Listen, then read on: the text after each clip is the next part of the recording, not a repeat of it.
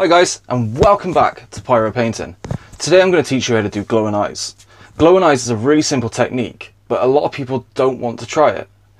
It can seem daunting when you first do it because of the way you're going to do it, but once it's done, trust me, it's really good. So today I'm going to teach you on two different models, two different color palettes to use for glowing eyes. The first one is going to be like a fire, so it's going to be using yellows and oranges. The next after that will be a purple. So the purple, the reason why I picked that is because it complements the colors I'm going to be using for the model once it's finished. So I'll set up the camera and we'll go for the first color and then we'll go for the second after. So sit back and enjoy. So then, for the first technique, I'm going to show you how to do an eye that looks like it's fire. So the model is finished, especially with this one. This was done for a previous tutorial. And what I'm going to do is, I'm just going to flood the eyes in. So we're going to get some Troll Slayer orange, or any kind of like bright orange. We're going to water it down, and we're just going to basically plop a little bit in the eyes. Now, may look a bit overpowering now, but where this is watered down, the water will evaporate and that'll sink into the recess. So once this is dry, I'll come back. So, as you can see, it's dried up now, and as I said, it's sunken into the recess. So it may look flooded when you first do it, it does sink into the eye itself. The next step is to literally get a little bit of yellow, and we're basically just going to pop it into the center of the eye. Now this would just basically be for your brightest of colours. Pop a little dot, pop a little dot.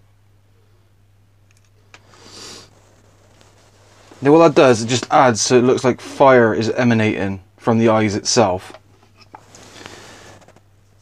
This is really a simple technique. Now you could elaborate on this, so you could go off, glaze over again with the orange, and then put a white in there and really just like kind of build it up to get to some heat, like so it looks really hot. But yeah, that's how simple it can be for just glowing eyes. If you really want to add some more definition, you can take a highlight color and take it around the eye sockets. Now putting that around the eye sockets makes it look like it's like an OSL. It's really emanating kind of light everywhere. But like I said, that's the simple one. That's just fire. Well, like fire-esque. But the one I'm about to show you is going to be using a purple. Now the purple is the same kind of technique, but we apply it a bit differently. So we don't just do one color, you know, flood it, and then a central color. With the purple, we're going to do it a little bit different. And what I'll do is, I'll set up for the purple one now, and we'll get down to it. And there you go. There was the first technique of using the fire style, but I want to show you that you can do it with different colors as well. It's using the same principle of watering down your colors so that they become like a glaze consistency, and then you work from there. So I'm going to show you how to do kind of like a purple color on side these skull eyes. So again, pretty simple. Just gonna blot the color in. Now what that'll do, like I said, it'll do exactly the same as what the Korgoroth did. So the color will sink in once the water is evaporated, and then what you're left with is this purple glow inside the eye. The step after that is going to be that we add more colors, and we basically keep going and going and going and going. So once this is dry, I'll come back and I'll show you how the next step of this will go. So now that purple's dry, as you can see, it's sunken into the recesses again as it did with the fire style one. And the next step is kind of going to be the same kind of process. What we're going to do is we're going to add a dot into the center of the eye. But after this, we're going to add we're going to do something different on top. So just a central dot. Try and get it as center as possible. May look a bit messy at the moment, but what this does, the white is not going to stay white. We're going to add another very thin kind of like glaze like we did with the purple, and that white is just going to pop. Okay, so what we'll do is, it won't take long for that to dry. I'm going to go back in with the purple. This time I want it a bit thinner than original, because I want this to be more of like a wash consistency.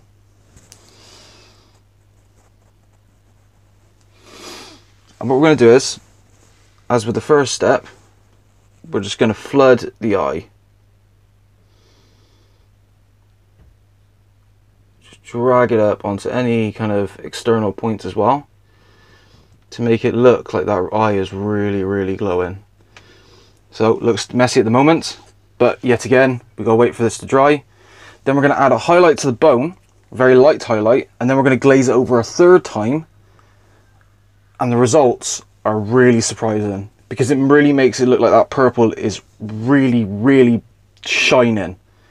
So I'll wait for this to finish, and then I'll set up the camera, and I'll show you the final step. So then, as you can see, it looks kind of messy right now, but bear in mind with glowing eyes, it's going to glow everywhere. So the next step is to simply, we're going to highlight up the skull. Basically just going to edge highlight it.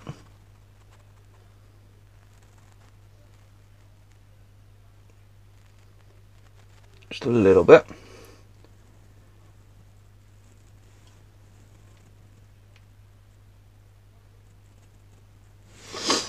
So now that when we hit up with the third and final glaze,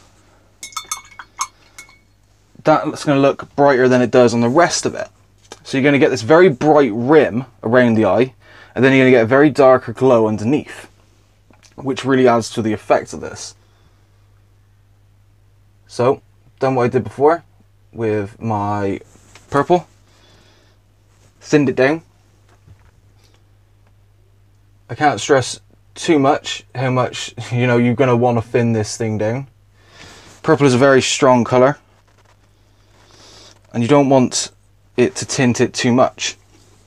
So then, now that that is dry, just going to basically do the same thing as we did before. Just tint. Just get a little bit more. So then I'll water this down a bit too much, but you better to water down a little bit too much than to, you know, not to water down at all. Because you just want a very subtle, subtle tint.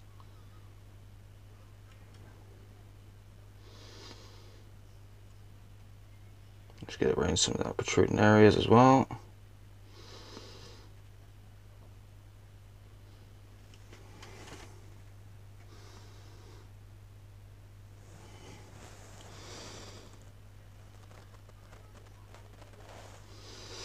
So there, again, it looks like it's gone to a mess again. Once it's dry, it's going to look a hell of a lot better. So I'll let this dry, and then I'll come back and I'll show you the final results.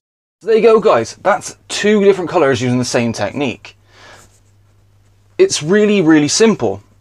A glowing eyes may look daunting when you first do it. Well, when you first hear about it, you think, oh god, glowing eyes is going to be kind of hard, and you're same as OSL. It's not. It's literally thinning down stuff and glazing kind of colours in, and just working and working into it until you get that perfect glow. Now, as you saw in mine, they weren't the neatest. That's because I had a camera in front of me, and they are purely tabletop. They're not something to be looking, you know, this close to your face. It's simply to be seen from a distance, and from a distance that effect looks good. So hopefully you can take this technique away, and you can put it into practice, because it really is extremely simple. You shouldn't be scared of doing a glowing eye effect or any OSL. You should always try, experiment with everything. It's because you don't want to, you know, be put out of kilter, because you don't want to learn a technique because you think you're not good enough. As you saw there, it's simply just water things down and just try and keep building. The more you water down, it can become a little bit harder because you're doing loads and loads and loads of layers. But you'll eventually learn your equilibrium, like kind of like your central point of when you must do it. So yeah, hopefully you can take the information from this video, go put it into practice, and do some amazing, amazing glowing eyes. Until next time, see ya.